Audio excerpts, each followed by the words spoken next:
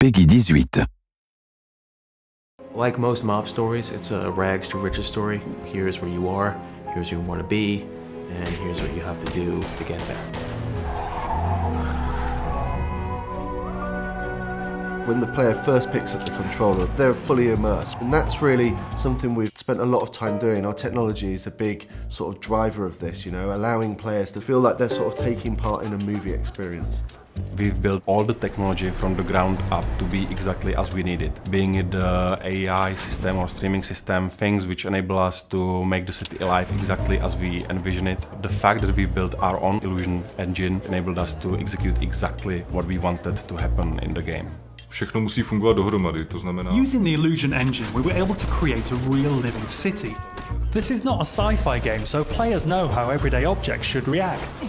It was much more demanding to get these things right so that players believe and trust in the game world. The non-playable characters go a long way to making Empire Bay feel believable.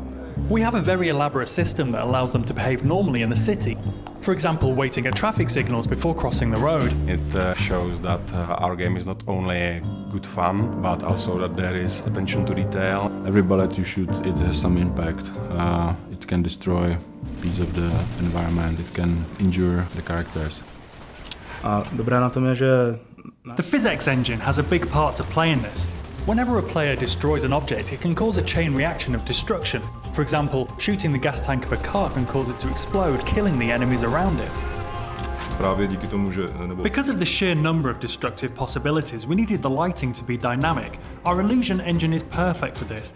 It can display lots of different light, cast realistic shadows, and it reacts to the real-time events happening around the player.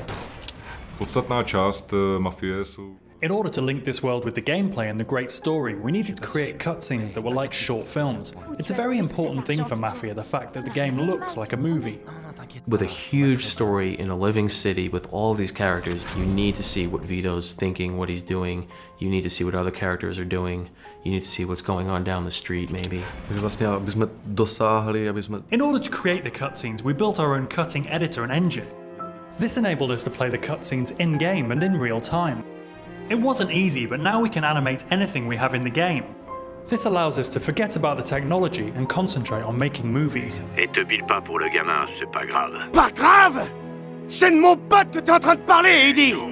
All of us at 2K, we're all really immersed in the world of Mafia. We all love these movies, you know, The Sopranos, Goodfellas, Godfather.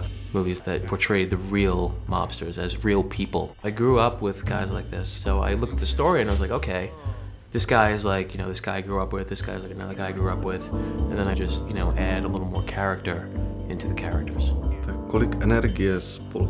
We spent a big part of our lives on this game, but I very much believe it made a difference, and people will feel the love that we put in.